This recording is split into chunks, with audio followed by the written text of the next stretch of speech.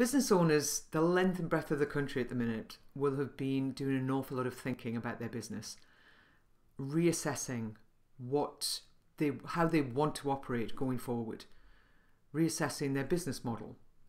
Many will have moved online where they can, reassessing their team. Who do they feel that has really added value while we've been in lockdown? Who do they feel they have been able to do without because they were furloughed and actually they haven't missed that part of the operation? What have they enjoyed about how they've been working in lockdown? What have they hated? What many business owners have missed, I believe, is that their team members will have probably been doing exactly the same thing, thinking for themselves about what they have loved about being on lockdown. What have they missed? What have they missed about the team environment, the office environment, perhaps? But what have they loved? What have they enjoyed about quality time with their family, about not having to travel to and from work?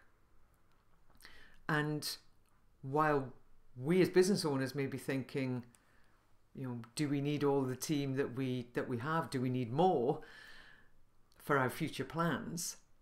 Our team may actually also be thinking, do you know what? I think there are more important things than my particular role in this business. And you may have people come to you and knock on your door and say, I loved the life I had during lockdown.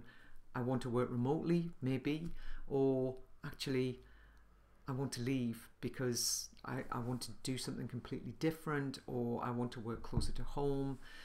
And it really hit home to me the other day when a client actually told me about that they'd had exactly that conversation with somebody who decided that there was a business 300 yards down the road that was keen to employ them, and it meant so much. It was going to mean so much to the quality of their life that they could just walk out their door and be at work in 5 minutes.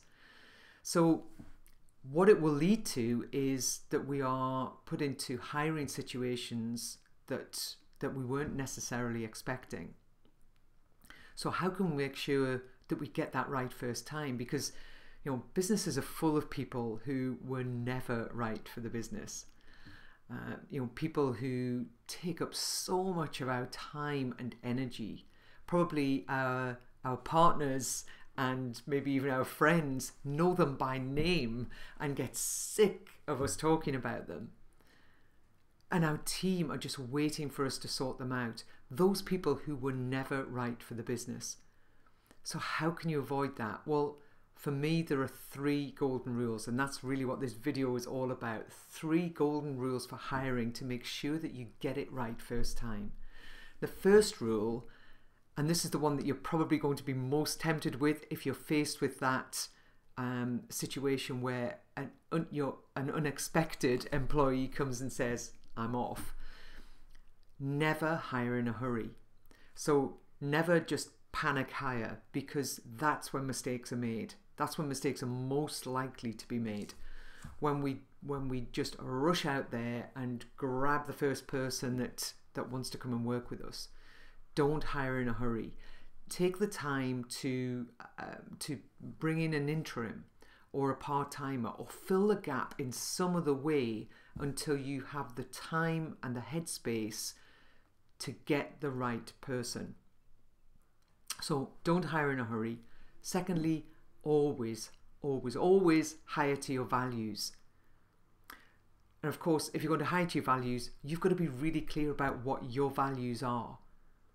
What are those lines that you won't cross? What is it about the way your team operate that is an absolute for you? The things that are really close to your heart, really important to you, that you want others around you to share those values.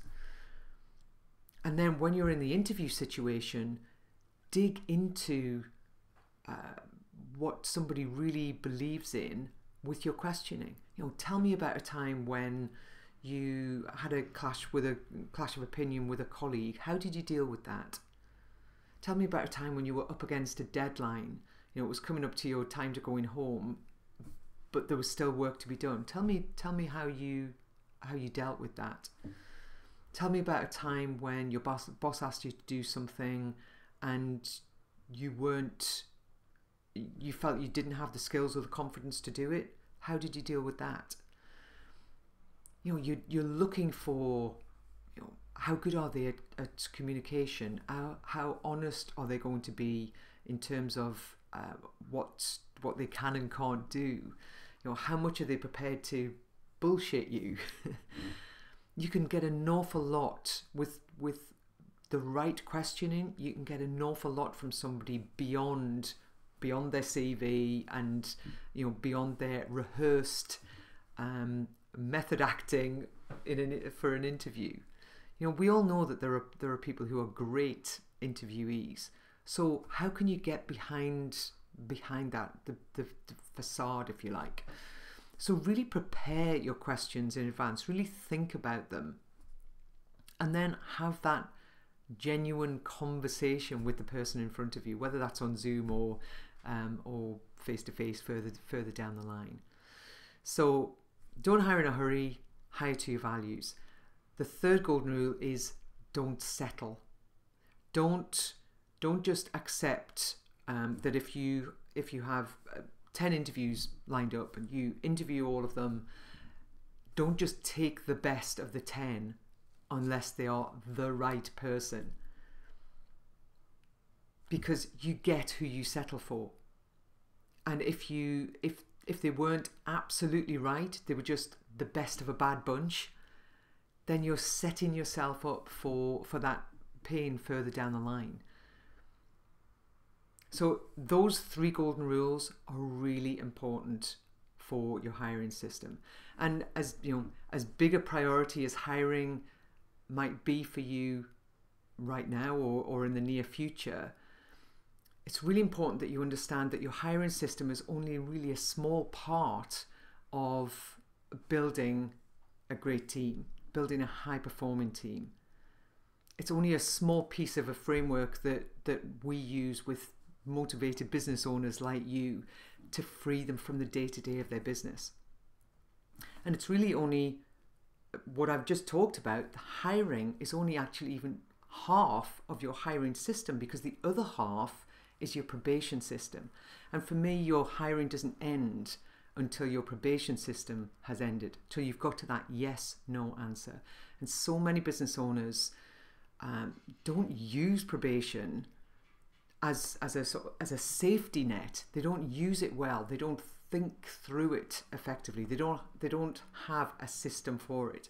And in the next video, I want to talk you through how to make your probation system airtight and effective, and make sure that it's right for you and your team member, so that when you get to the end of that 90 days, that 3-month period for your probation, that you're very clear, you're both very clear, whether it's a yes, welcome to the team, or actually no, I think it's better that you don't join our team. I think you'll be much better off somewhere else. So please press subscribe, ding the little bell to make sure that you don't miss out on the next video, and let's get this whole hiring system sorted. Look forward to seeing you in the next video. Thanks for being here.